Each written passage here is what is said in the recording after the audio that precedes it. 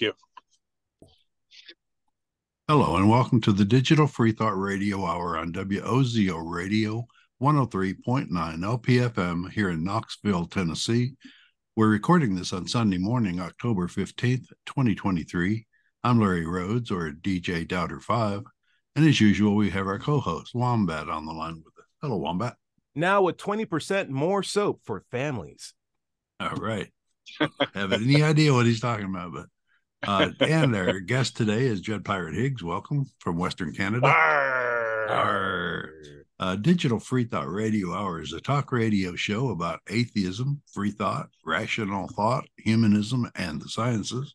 And conversely, we'll also talk about religion, religious faith, Pastafarianism, gods, holy books, and superstition. And if you think you're the only non-believer in your town, well, you're just not. Here in Knoxville, in the middle of the Bible Belt, we have a group of over 1,100 of us.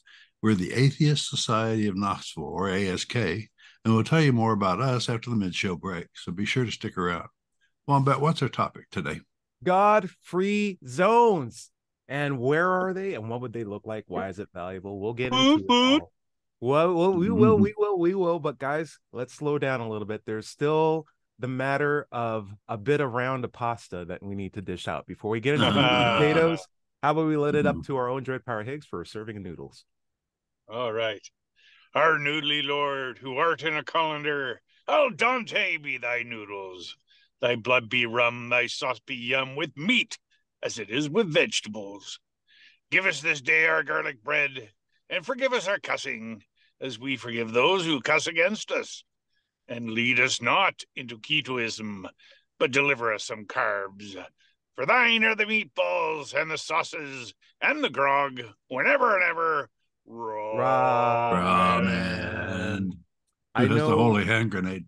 I know it's not the same thing as pasta, but recently I discovered like granola that you can put into yogurt and have like a really amazing sort of like breakfast parfait.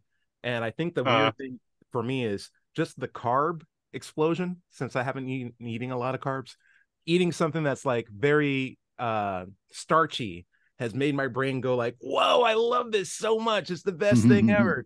So if I ever jump into pasta, I'm going to probably have to do like some protein meal flour first or some chickpea thing. But yeah, I can definitely recommend, if you have the opportunity, get some carbs in it. It's wonderful.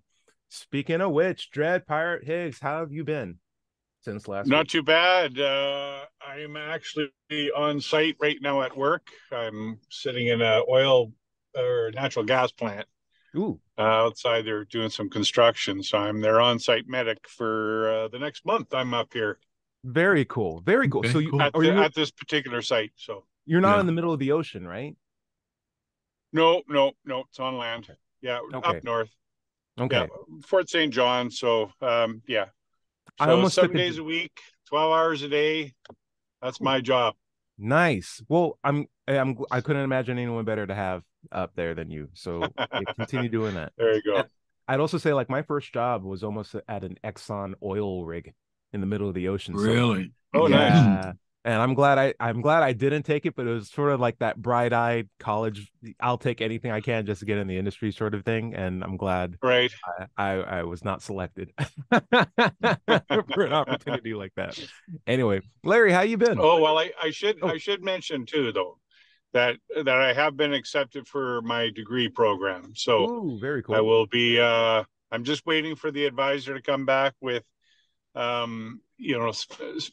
the specific course direction that I need to take in order to finish it. And, hopefully next week I'll be enrolling in a couple of courses to get that started. So, yay, congrats. And this is for your teaching, right? You're going to be teaching it, right?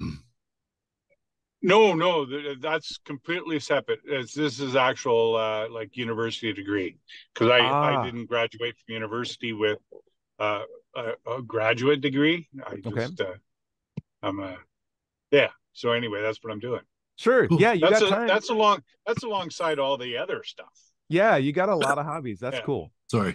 Yeah. Well, congratulations. Congratulations. Thank you. Wait until you I've always loved to forestall the nightmares I have where I don't complete my math classes or homework. Yeah.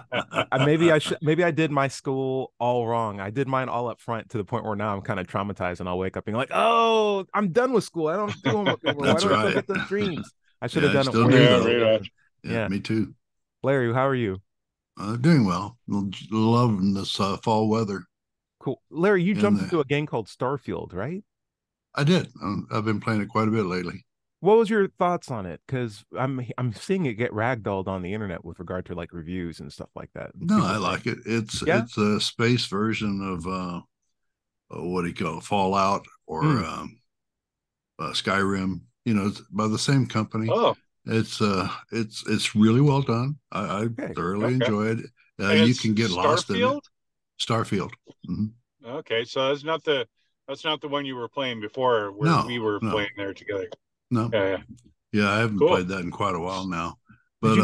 No, okay. Starfield, long, big, huge area to play in. Always something to Nice. discover.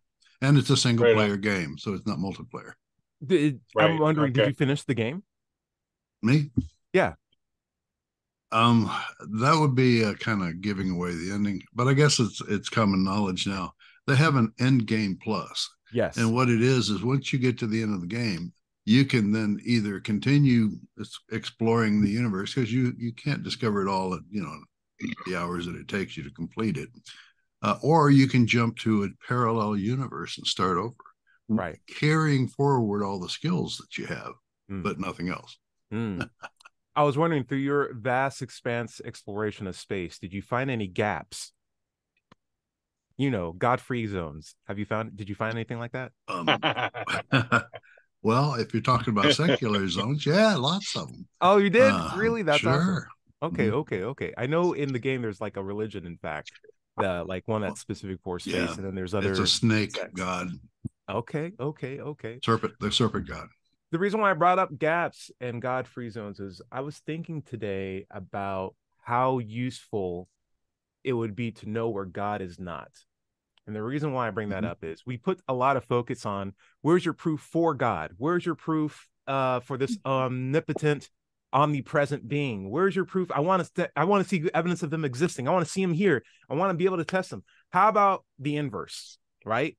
Give me a God-free zone. Because if we have God everywhere, I don't really have a frame of reference to know what an area that doesn't have God looks like. So when people tell me very confidently that I know God is here and there and there, I'm like, how do you know that? How do you reference that? So Larry, I know one. oh, go for it. Children's hospitals. He doesn't seem to be there.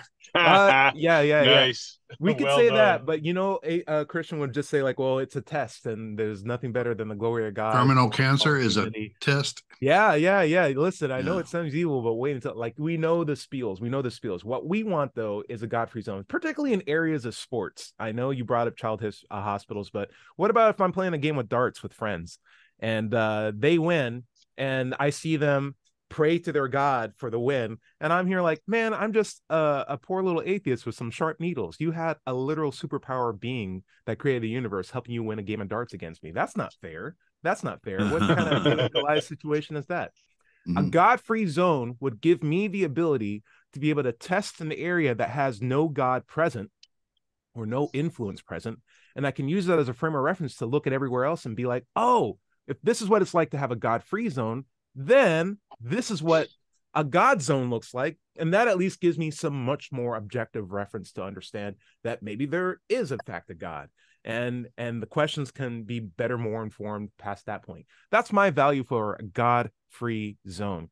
You can't test God. How many times Yeah. have I heard that? Hey, listen, I don't have to test God. I just have to test the absence of God. You see, it works. It works. I'm just looking Well, for what test would that be? That's the problem. I just want to know what parameters what a non-God free or God free zone looks like. What is that? How does that work? When I flip a coin, if I pray in that area, is it just as effective as praying in an area where there is a God zone? Like we can come up with pretty good tests if someone said, hey, this 10 meter by 10 meter square on this part of the world is a God-free zone, or basketball is a God-free zone. And all the people who keep praying was like, God help me with that win. It's like, no, he didn't. Basketball's God-free. You just are very tall and practiced a lot. Gary, do you see any value? Yeah, it'd be interesting to see what if physics and Yes. chemistry and biology all work differently in a God-free zone. Yes, that's what I'm saying. Listen, can we Yeah, still see evolution in a God-free zone? Can we still see right. medicine working? Does it work better? Does it work not at all? And now we have an ability to be like, hey, I'll pray for you to make you feel better. Like, do that in the God-free zone. Pray for me to help this disease go away in the God-free zone, and we'll see if it's just as effective as you doing it in a God zone. And if it's just as effective, don't do it because it's a waste of time, right? Right. It's not. It Yeah, doesn't matter whether God's there or not there. I'm going to get better, or I'll keep getting worse sick after the point. So you can save yeah. yourself time. I can save myself time, and I'm not saying that a God doesn't exist. This is the brilliant thing behind this. I'm Mm, not saying, hey, I want to prove to you your God doesn't exist. I just want an area that we can test that doesn't have the God there. That way, we yeah, can at least say, Yeah, hey, that's all I need. I just need the God-free zone to test. What do you think, Larry? yeah. yeah. I'd say sports Just would rope an probably area off. Larry, what do you go first, and then we'll have Dread. Larry, what do you think? sports would probably be is either a God-free zone Mm. or God is the finickiest person in the universe. Because Or he really one loves the day it's this team, Patriots. next day it's that team. He's Sure, all over the sure, place. sure. It seems like God always loves the team that has the most money. Isn't that weird? Isn't that like Yeah. really Or the bizarre? best training, or the best Yeah, coach. which you can get with the most money. It just seems so Yeah, bizarre. yeah. So bizarre. Dread, what do you think? Yeah, I totally agree. There's got to be areas you can just rope off, right? Right. And I don't think it would be necessarily, how do I put this? Blasphemous. You let me know. You guys let me know. All I'm saying is it would be nice to have a privacy room. Maybe Yeah, not yeah. big enough for us to like cause any harm. I'm not talking about an entire city where it's just like this is the godless city and whatever happens here stays here. It's like I'm not asking for that. I'm just saying like a tiny, foot by foot square volume straight up into the universe, just like a very, very, very small volume compared to the vastness of the outer space, or at least just an area that if you stand in it, God's not paying attention. You can be right here. You can think whatever thoughts you want, test it out. Here's your frame of reference, right? And now when you step out, do you feel bad? Do you feel terrible? Do you feel scared? Now step out of the square. Oh, do you feel loved? Do you feel like the Holy Spirit sees you, recognizes you, and recognizes your love as a part of a holy trinity? No, perfect. Now you know. Now you know by stepping here and stepping out what it feels like to have God in your life. And I think what could be a better way to get all the atheists on board with at least understanding that a God exists without having to show that you exist. You could just show an area where you don't exist. I think it's the perfect system. What do you think, Larry? Well, since he never shows up and tells us, and we only have to go with what the God believers tell us, one of the most concentrated zones where God would be all the time, every day, concerned with everything would be the bedroom. That's Ooh. apparently the God headquarters, for where he's the strongest. Yeah, it seems weird. It seems like he has a lot of interest in bedrooms and what's inside your brain, but not so much like just giving us an ability to be able to demonstrate a frame of reference of what it looks like when he's not present. And if I had that, I'd be way more confident for when I get a feeling in my heart, or if a team wins, or if I get miraculously cured, that it was God that was helping me out. If I knew what it was like without God's influence. And I think some Christians might be listening to this and thinking like that makes no sense whatsoever.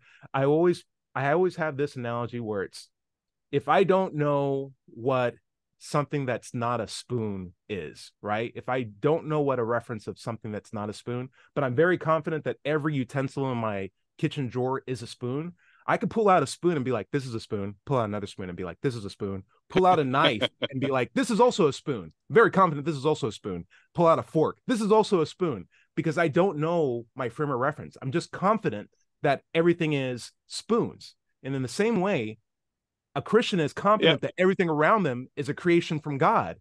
And they're pointing at the rocks. They're pointing at my watch. They're pointing at Pakistan. They're pointing at Look at the everything. trees. Yeah. I'm like, what's Clouds. your frame of reference? Do you know what something that's not made by God looks like? Do you have any frame of reference? Because that's how we recognize things, by comparing them to things that they aren't and making that comparison. If we don't have a comparison of what something that's not created by God looks like, how are we justified to make the claim that everything is created by God? In the same way that I can say everything is a spoon in my kitchen drawer, it's a claim, but I can't demonstrate that with any sense of reference. So give me a no God zone. Give me a God free zone. Give me a little square on the ground. Put it in Scotland. I don't care where you put it in. I will travel to wherever the God free zone is. I'll stand in there and I'll be like, oh, I get it. I get it. Okay. And then I step out of the square and you could just have a line of atheists. Larry would be right behind me. He'd be like, I want to check this out. I just want to see what this big fuss about souls is. And then you step in the square and you're like, oh, souls. I get it. And then Larry, you're shaking your head, but you totally would be on board. And then you finally get like, Oh, definitely. If there a was lot some of way to apologies to make. test for a God, hell yeah, I'd go. Yeah, Check it out. like, oh man, I have to make so many apologies. You'd have to make 10 years worth of apologies by now. That'd be the craziest. All right. So final thoughts on God-free zones, guys. Larry, I'll throw it up to you. What do you think? Value, good idea, bad idea? Should we start praying for it? Well, no, any kind of test I think for a God would be good. But even if you had a test for a God and it tested positive instead of false, true, false, we still don't know which God. I mean, there are 30,000 religions on this planet. And who knows? You know, it may be a God that doesn't have a representative religion on this planet. You know, we don't know. But you know, everybody's just going to jump to the fact that, you know, there's a God. Yeah, it's our God. And we're right back where we started. Okay. How about this though? My setup would be there wouldn't. Sorry, go for it. It just occurred to me, and that still doesn't answer the question about whether there's an afterlife. I hear that. I also hear that no, too. that's for sure. My main concern would be if we had a God-free zone and a non-God-free zone, maybe we could set it up in a way where we could explain which God we're talking about. Even if it was to one God, that could be a good test to just verify if that one God exists or not. And then maybe it's some other gods that we're talking about. But maybe a specific no-go zone, no God zone for one particular God. And we put up the headquarters of each of the, like Allah could be in Islamabad, and the Pope Vatican could be the Catholic God, and somewhere in Utah could be the Mormon version, etc. You could just have the no God zones there, and a person can visit all of them and figure out through some very cute analytical testing which one was the most valued or viable experience or not. But what I'm really more concerned about is worship, because let's say we nailed it down to one God and we actually were able to confirm that the no-go zone or the God-free zone versus the God zone was impacted by the presence of a supernatural being that we can test at this square, and we know for a fact that that God does exist. That does not mean that I would worship that God. It just means that I know that that God exists.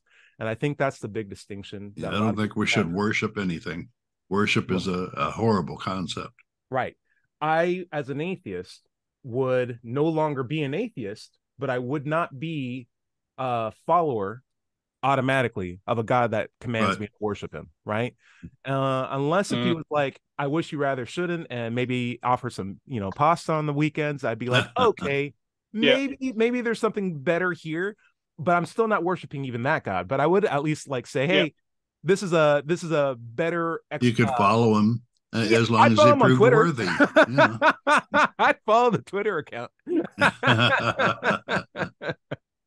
Like, are you a follower of this guy? I was like, oh, I'm on Twitter, but that's basically it. Like, for the most part, he or she has my ear, and that's basically it. Dredd, do you think that's fair? Would you say that you would be prone to worship, say, for example, the Flying Spaghetti Monster, if you knew for a fact that God was able to be tested in terms of its presence? I wouldn't. No, and I agree with Larry. I wouldn't be inclined to worship any God. But to celebrate the God, I'd be up for that, which I do.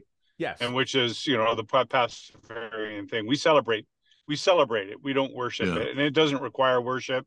It doesn't require sacrifice. It doesn't require, stretching out and praying and 5 daily prayers or any other kind of silly thing. Yeah. You know, and just finding out that there's a God or not doesn't answer any of the questions. You know, No, it doesn't. Absolutely not. why Yeah, would he allow children's cancer? You know, why does he allow yeah. volcanoes to Or kill why would he thousands of create it in the people first place? or Yeah. COVIDs? You know, You guys are running into another topic that I'd love to talk about then. How about this? The idea that you have so many questions from your creations, right? I make pipe cleaner animals. I do it as a way to like keep my hands busy if I'm in a long meeting at work. I got a bunch of pipe cleaners. What is that? A snail? It's a snail. Yeah, I got platypuses. I Oh, have cool. birds. I make a lot of random stuff. It's fun to create while you're stuck in a meeting. I can do it even when I'm in class. We have some training classes and stuff like that. But when you're done, you end up with all these cute little toys.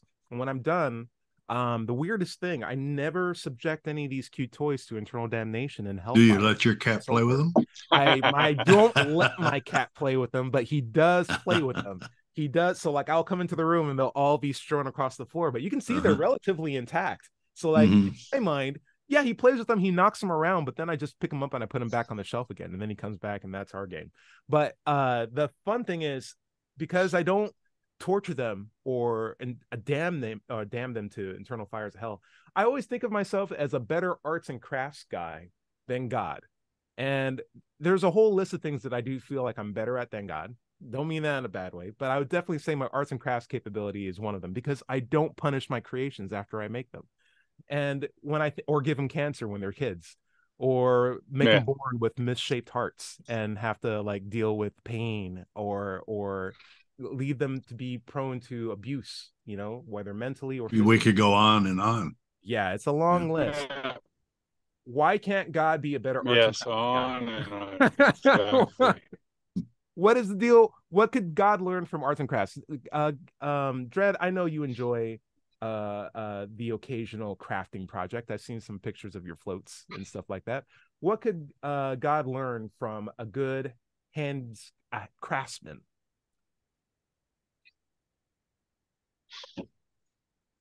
Oh, are you there? What's this? I want you to tell me like some tips that Who? God could learn from a good craftsman.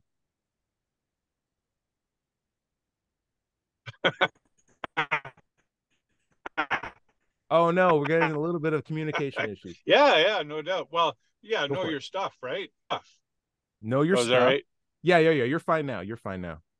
Can you hear me? Yeah. You're fine now. Yeah. Well, certainly. I mean, you think about the giraffe and the main artery that goes up its neck, and Sure. just how poorly designed that is. That's if God designed all this stuff, he is a rookie. He's a rookie.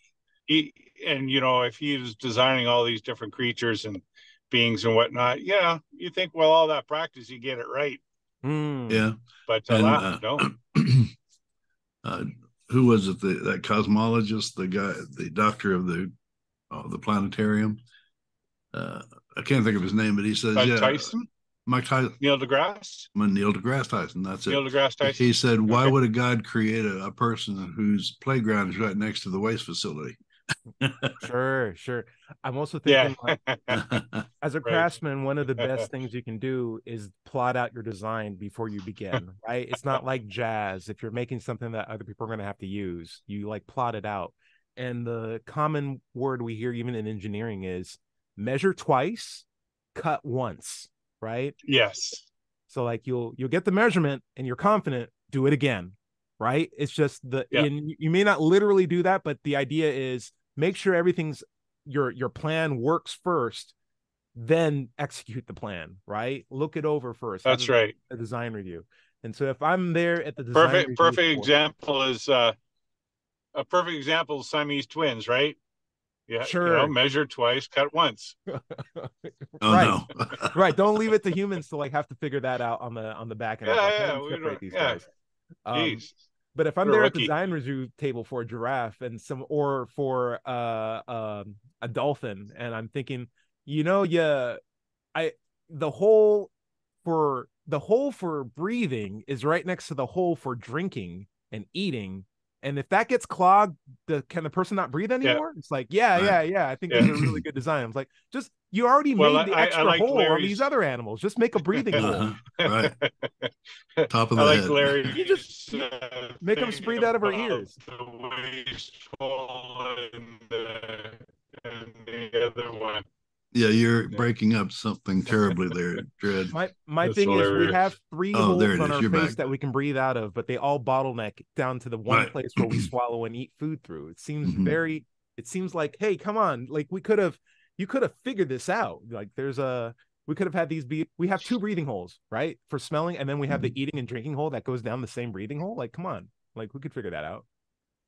Design review. We could have optimized that ahead of time and caught it. We could have measured that twice and made one cut and then fixed a lot of problems. How many people have died from choking? Or think about that. That's yeah. It's along with that, I always think of like whenever someone brings up the humans are, this is all part of the design. This is all part of the plan. And the reason why it looks bizarre to you is because you're just not as awesome as a god. You know, you don't understand his complex nature. Lean not on your understanding. Right. In other words, don't think. Right. The thing about designing, though, is it's not about making the thing super complicated. It's about making something as simple as possible, which means me and my simple, primitive, mortal brain should be able to understand the creation if it was, or the design if it was design or creation by design, because design, the hallmark of it is simplicity. It's why engines have one. It's why cars have one engine or one gas tank. I could put 40 in them, but if it doesn't make the car operate any better, then why do I have all these extra moving parts? I want to be able to have as simple of a design as possible with as few moving parts as possible, which gives me fewer failure modes as possible. And that overall leads to a better design contraption. But when I look at the world, especially even human bodies, I got 2 nipples. I don't need nipples. What's going on with that? Yeah. There's just it's redundancy. It's a little redundant. It's like, I didn't need 1. I got 2. What's going on? It's like, you can give them to someone else. He doesn't want them either. We all got too many. All right. I think we're nearing the bottom half of the half hour. Larry, why don't you take us out? Sure.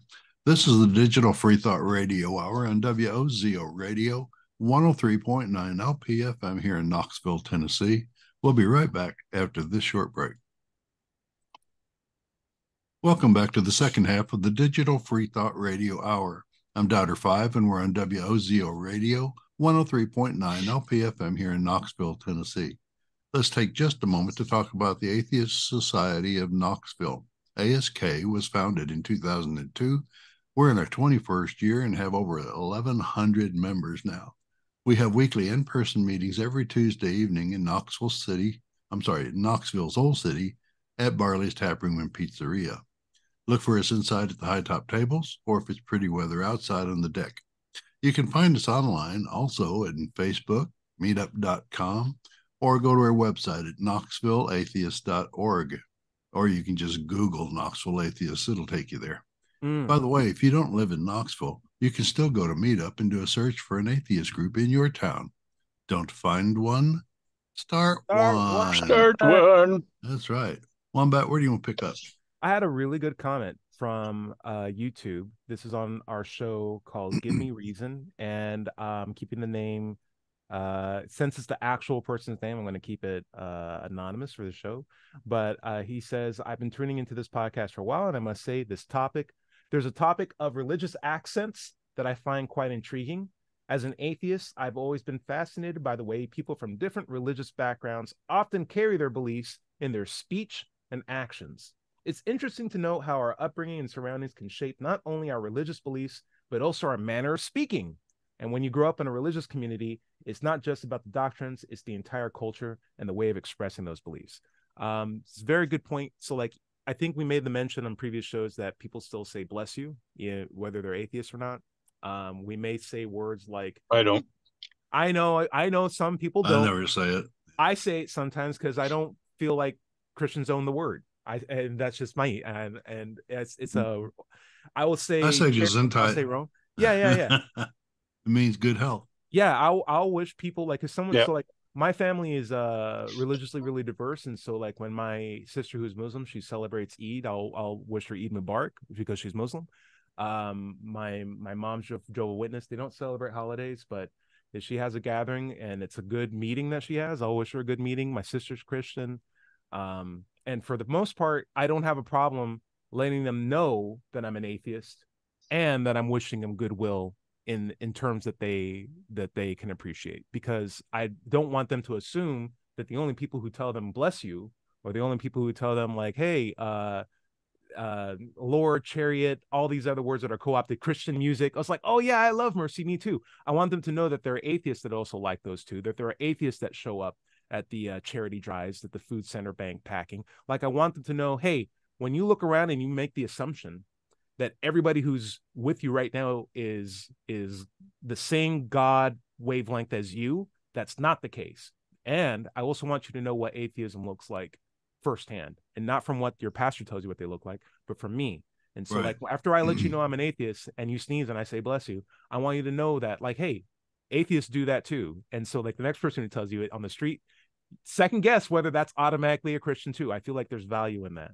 And whether that's and the reason why I do that is it's not so much a religious accent for me, but it is something that I was brought up in. That was my culture when I was raised. I was raised in Christianity, and when I left it, I understand the still goodwill behind it. And if I give people opportunity to know that I'm an atheist, I want them to continue to see that goodwill. That's the nuts and bolts of it. What do you guys think? Is that fair, Larry? Oh, definitely. We need to be able to come out of the closet. I mean, there's so many of us who still live closeted atheist lives, and if there's a meme going around the internet that says if we could all come out of the atheist closet, we could stop living under fairy tales. Right. And it's so true. And the only people that are really talking about atheism are the people who don't know anything about it. The preachers, are talking to their flock about telling them how bad atheists are, and that we eat babies and sin all the time, and that we're atheists basically because religion hurt us. You mean you don't? We lost our father or something. We're mad at God. If we were mad at God, we would believe in God. You can't be mad at something you don't believe in. That's very true. Dredd, do you think there's value in the message that I bring out, or do you think I should curve it back a little bit with regard to saying bless you, etc.?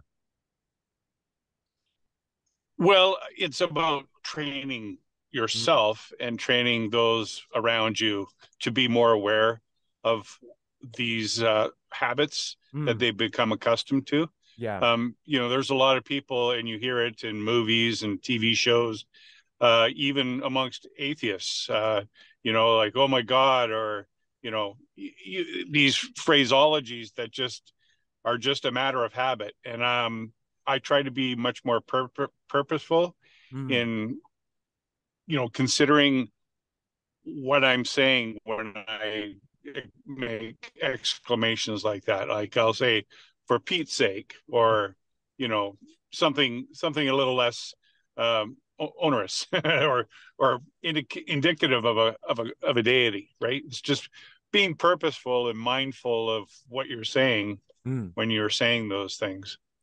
I remember I've had conversations with atheists who repeatedly in the conversation will say things like, oh my God, or it's like, listen to what yourself, just listen to what you're saying, and just be mindful of it, and extract it from your vocabulary, and that will become a habit. Just make it a habit. A mindfulness of it. I remember I was at a job where I was helping a lab set up for some testing, and I was eating lunch with two of my coworkers, and they were talking pretty dismissively about atheists in front of me. They didn't know I was an atheist at the time, and they're like, yeah, I can't even believe atheists get angry when you tell them bless you after they sneeze. It's like, man, I'm just saying bless you. Like, you don't have to take it a big deal. It's like, yeah, atheists get so ornery over stuff. And I said, I'm an atheist and I don't mind if someone says bless you to me. And that shut down the conversation completely. Like, the conversation was no longer about the saying, was it? Yeah. At that point, it's like, oh, okay, well, I never, one, I got the impression like none of those people actually had a conversation with someone who was out as an atheist. And two, those people knew me well enough that they like that stopped the whole discussion on atheism for the most part. But it also gave him an idea of what one looks like. And so even if I don't say the words to him, he said to me, and I think as you would be mindful of the words you choose, also be mindful of your reactions to them. Because if you are wearing a flag that says I'm a Pastafarian or I'm an atheist, people are going to take your reactions and also generalize on top of that as well to feed their confirmation bias. So be mindful of your actions, be mindful of your reactions. Yeah. Yeah. I was going to say one thing that brought this much more closely to my attention was why people say bless you when someone sneezes. Sure. And it was because it was thought that it was when the devil could come in and possess your soul. And that's why people said bless you. Yeah, it goes even before that. It goes even before that, so believe it or not. When I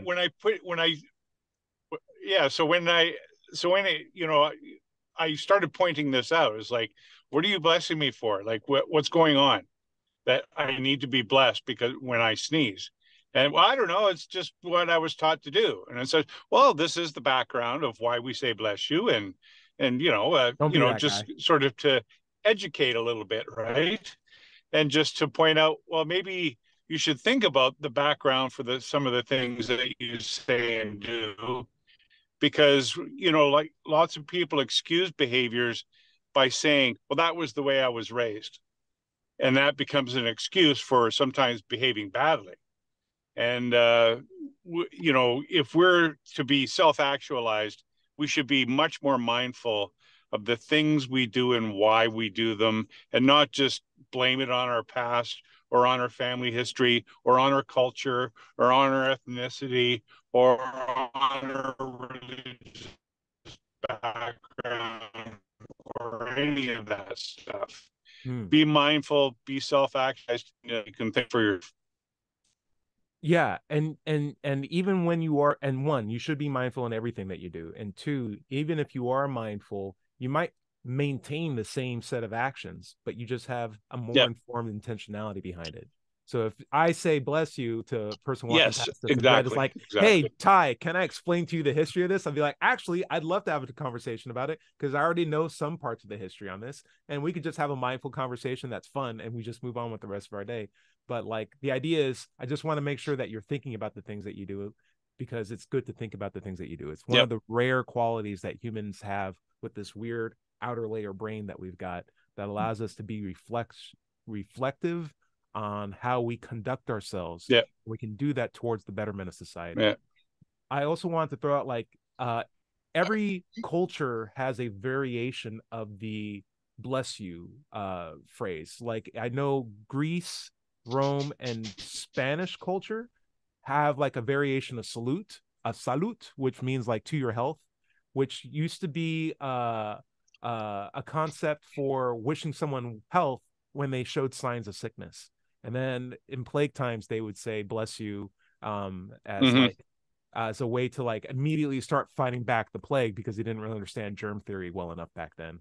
And then, of course, Christianity comes and co-opts a lot of stuff. And now it's become, well, when you say bless you, you're specifically referring to our God, and that's our brand, and we put a trademark on it. And along with words like Lord, even though that was a job description before Christianity exists, chariots, salvation, shepherding. It's like, you can't take shepherds. Like, no, we're going to take rainbows. Okay, well, we lost rainbows, but we're going to take everything. We're going to take anything that's cool in culture and put our logo on it. And so I say, we're going to take bunny rabbits. Yeah, bunny rabbits and everything. Pine trees. It's all ours. It's all ours. Christmas trees. Yeah, a lot of these things existed before in what would be considered heathen or paganistic processes. But my main thing is you can take them back, and they call that actually have them. Yeah, they call it exacting. I would have called it like manifest destiny of religion. Anyway, so yeah, thank you for that comment. We really appreciate it. That was a really cool discussion. I want to touch a little bit on the flip side of religious accents, where the idea for me when I was before I like thoroughly read this comment was I thought it would be about how people have accents, but they don't think about them because in their mind that's just the way how they think. No one ever really thinks about the particular way how they pronounce words, but they don't recognize that that was influenced by their location that they're born in, and everyone in as far as who loved them and their authority figures and their entertainment, how they spoke to them, and they simply adopted it without recognizing it. Like humans are a sponge when we were brought up, and we'll just pick up the mannerisms of people who are around us, and we consider them as truth because they're foundational to our upbeing and our upbringing. And we do the exact same thing with religion. It's not a coincidence that I used to be a Christian because my parents were Christian and I grew up in a largely Christian nation. And it's not a coincidence that people who are Muslim oftentimes grow up with Muslim parents in Muslim dominated areas. Yeah. It's a matter of geography more than anything else. It's a matter of geography, a matter of who your parents are. And why do we not consider that? Yep. I've had conversations with people who are like, well, I've done my personal research and I just came to the conclusion that this is true. It's like, dude, your name is Matt. Your name came from the Bible. Have you not considered that you are in effect very much steeped in a culture since birth in the particular religion that you have, consequently retroactively determined it was true with very little information about any other religion around you? And if I thought a little bit further, they'd realize that there are not that many Matthews in the Middle East. Where the name theoretically originated. Yeah, like if your name is Jesus, his name is Matt, if your name's Joel, if your name's James, Chris, like you're gonna have to consider the deck was stacked against you when it came to trying to figure out what is true and what isn't true, and in a fairly clear way. And if you are very, very confident that your God's true and you don't want to consider that, then you need to come up with a better argumentation platform, because we're still waiting to hear a good argument for why this God exists. And when we're presented again and again with people whose names just come from the Bible saying, well, here are these same things that my pastor told me, it's like, we've already heard those arguments. We already know them when we know it's not justified enough to believe in a supernatural being. And we just see yet again another person brought up in a religion with a religious accent trying to be like trying to be like my religion is the one true religion. It's the same way as someone with like very thick country accent being like, I think country music's the best country music. I just think it's the best music platform of all time. I think it's the best music. Like, really you think that? Why do you think that? That's so entertaining. I imagine you have a lot of argumentation to present that. It's just a religious accent at the end of the day. I love that accent, man. You did a great job. Yeah. Thanks. I've been living here for a while. It's like he grew up here or something. I didn't mean to start a fight, you guys. I wanted to talk about conflict real quick too before we wrapped up. I did some training in Ohio recently about how to resolve conflict across team members at a site as part of like a leadership development program. And the idea of resolving conflict, unlike SE, where it's sort of like you're trying to avoid conflict and you have like a good conversation by avoiding conflicting minefields of ego, right? What do you do when a conflict already has occurred and you need to resolve it, right? What are those tools and what do they look like? And I found a very good set of conversational tools in order to do it. And it's startling how effective it is, because I've already gone back to work and started implementing these tools and resolving some conflicts with both of my team and with other team members at our site. And it's been a really, really good practice. One thing that I recognize when I look in the Bible is that there's very little effort on God's part to resolve conflict or conflict mediation. In fact, if I were to be as objectively frank, he instigates conflict at almost every opportunity. He's always there being very ambiguous, picking favorites, setting up people for failure. And I don't understand the premise of why someone could look at a God who's willing to go through all these efforts to set people up for failure and cause harm for his own crafts and creations and things that he apparently loves, and yet still call this God a good God. Right. It blows my mind. And so maybe I can get some resolution here. Larry, do you think God is a good conflict resolver aside from killing everybody? Well, we don't we don't have any examples of God, so it's really hard to say. All we have is holy books, and we know from research and scholarly research that those are written by humans. So I'd say there's no way that we could know if a God is a good conflict resolution. And if you look at the history of religious conflict, I'd say there's not a chance in hell that he's a good conflict resolution resolver. Well, look at the Spanish Inquisition. Theoretically, God was in the middle of that. How much conflict was there? 400 years. Not only that, but the profiteering of things like the Crusades, for example, just really, really terrible. Because what people are uniformly afraid of, if they don't have a means of coming to terms with it, is death. And what religion offers is a you don't die button that they can press for you. Death will just be a change of address, right? As Larry has put it. And so that can be really captivating for people who have a matter-of-fact existential crisis and maybe even shorter lifespans, particularly if you're like planning on dying before you're even 40. Like, you think to yourself, I need to get on the program to where these very confident people can tell me that my soul will live on, or that I will live on, and I'll have this paradise. How can I do that? I'm coming to you from a place of ignorance, and whether you believe it or not, you are selling a false hope to people because you have something that you cannot demonstrate to be true.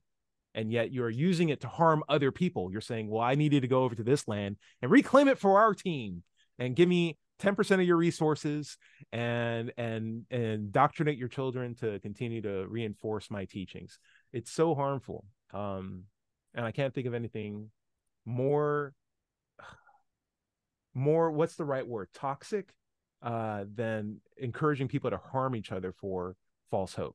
And that has been religion's modus operandi since the beginning.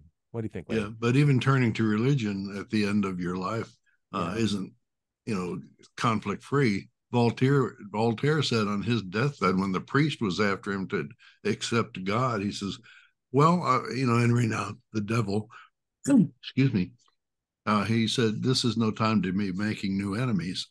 So, you still have that good bad conflict even in the supernatural theology. True. Conflict resolution could have been resolved with Satan a long time ago if God was just like, hey, you know what, you are kind of pretty in the garden. You're pretty good looking. I made a pretty good looking angel. Okay, you know what, I've overreacted. I'm sorry, Satan. You're a pretty good looking guy. I'm just gonna move on with the rest of my day. You know how you're good. You're good. Everyone's good. I'm gonna remove your nose though, but you're pretty good. Oh, that's pretty messed up. God, I need my nose. Okay. We'll keep the horns though. The entire premise of evil, which was Satan, is just God's plan to further torment people in interest to drive more people to worship him or to test them, or because he had some grand plan where people would have to go through an insurmountable amount of suffering, right, just before they can sit at his right hand side in God in heaven and worship him, just so they can pat him on his back for the punishment that he gave them, and for sins that are essentially rules of engagement that he wrote. I to just turn that all around and be like, yeah, but God is good.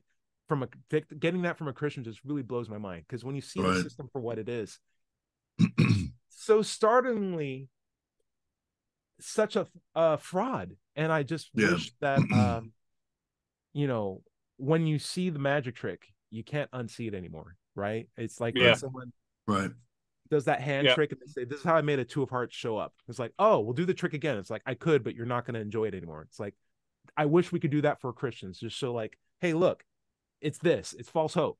It's like, oh, well, it's ripping open the screen and showing Oz, the man working the controls behind the curtain, right? Right. Yeah. Well, you can tell them, but they just won't believe it because they're so scared that their soul will go to hell. That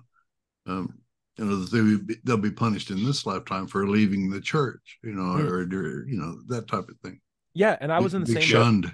I was in the exact same boat too. If you told me back maybe 20 years ago, I would reject everything that you were telling me. However, what happened on my end was I had a better appreciation for what was true or not. Like I had a better system as I was learning my stuff in science, and actually paying attention, not just acing everything. Like I failed a lot of things, and I had to realize I had to reassess how I understood and learned things. And that in that breakdown of my ego and understanding how the scientific method worked, I realized better explanations rather than having answers. I realized how to get explanations and how to work. So many people lose their faith in college. As I did. I don't blame them. If it's a good college, they'll wreck it out of you. If it's a bad college, they'll just give you the degree at the end of the day. But yeah, unless it's Trinity Western, right? Yeah. Right. There's some religious college, right, where they reinforce the message every day. Yeah. But my idea was through that process, I developed a better standard for wanting to know true things. And then when I looked back at the Bible, because I had an ethics class and I had to actually go back to the Bible and be like, wait a second, is any of these following the thing? I just aced my ethics test, but nothing in this Bible would make sense if I know ethics. Right. And I had a struggle because I wanted to believe the Bible, but the struggle came internally because now I realized that this was not satisfying a model that I knew was accurate. A model of understanding for what I knew was accurate and how to actually be a better person. In fact, I was coming up with better ones than what I had with the Bible. It's like, ooh, Peter shouldn't have done that. Jesus should have said this. Oh, no. It came from inside of me. And I think truly what stimulates that is an appreciation for what's true and knowing what's false. And until you have that methodology that you care about, you won't. Yes. It won't matter if someone just comes up to you and says it's false, because you don't have a way to verify what they say is true, because you're also operating under false reliability. Yeah, you don't have a way to reliably verify. You need a criteria, and you need to have appreciation for a good criteria, because even if you have a good criteria, you don't appreciate it if it doesn't tell you the answers that you want. So you need to have the appreciation for a good way to tell true things from falsehoods. And once you have that and you appreciate it, you're not going to give it up, because you understand its value, because you understand that it's a useful way to move through your life. And that's what you need to instill in people through education, through conversation. It can be done in a short period of time. It can be done over a lifelong journey, but that's how you get people to see the screen door at Oz or the magic trick. You get screen them door. to appreciate a criteria for understanding true things and false things. That's how you get them. True. Larry, we're nearing the end of the show, so how about we wrap up? Is that cool? Yeah, we need to go through Dredd location of his works. What do you got? What's your works? What's my what? Current quest for chaos. What's your works going on? What would you love to plug before next week? Well, I'm still doing my weekly sermons on my YouTube channel, Mind Pirate, MINDPYRATE. Yep, they're short little sermons, like not even 5 minutes long. So there are little snippets there that I like to have some fun with. For been the playing around with the new background. So for the FSM church. Yeah. Yes, that's correct. Yeah, for Flying Spaghetti Monster, and of course they're not specific to Flying Spaghetti Monster. They're just sort of general everyday kind of good ways to look at life. Maybe the last one there I did was on the platinum rule. Do unto others as they would have you do unto them, and that was a nice little segment, I thought, that applies to everybody. It's not specific to pastafarians, but sure. Yeah, and if you like it, subscribe. Nice. Cool. And I'll probably coin the term here. I probably did in last week's show, but you got the platinum rule: treat other people how they want to be treated. You have the golden rule: treat people how you want to be treated. Has its limitations, and it may be a good understanding of when to do both. Like, it's good to have one versus the other. I don't like dogma either way. Like, sometimes it might be good to do golden versus platinum, just depending on the situation. But the true way how you figure out which one's which is, in my opinion, the wooden rule. The wooden rule is don't be a jerk. Do that as a guide for how you follow all over the rules before that. All right. Right. Be excellent to everyone. You don't have to be. Yeah, be excellent to each other. Yeah. That's from Bill and Ted, isn't it? Yeah. There you go. Yeah. Just a reminder, you can find this show on podcasts everywhere. Just search for Digital Free Thought Radio Hour. If you're watching this on YouTube, be sure to like and subscribe. If you're having trouble leaving religious beliefs behind, and many people do, you can get help from recoveringfromreligion.org. My content can be found at digitalfreethought.com, where we keep all the archives of these shows, atheist songs, and many, many articles on the subject of atheism. My YouTube channel is at Doubter5, and you can find my book, Atheism, What's It All About, on Amazon. Remember, everybody is going to some other religion's hell. The time to worry about it is when they prove that heavens and hells and souls are real. Don't sweat it until then, and enjoy your life. And we'll see you next week, next Wednesday night at 7 p.m. Say bye, everybody. Bye-bye, everybody. Goodbye. Bye.